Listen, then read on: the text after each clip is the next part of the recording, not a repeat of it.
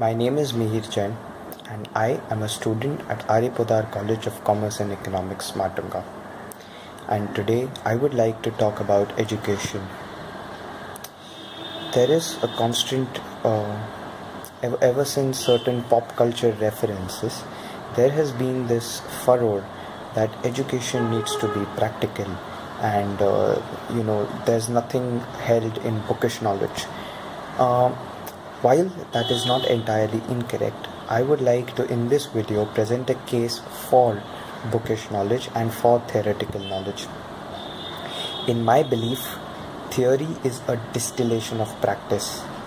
It is the purest that you retain after you strain away all the unnecessary things from practice, which is why it is important.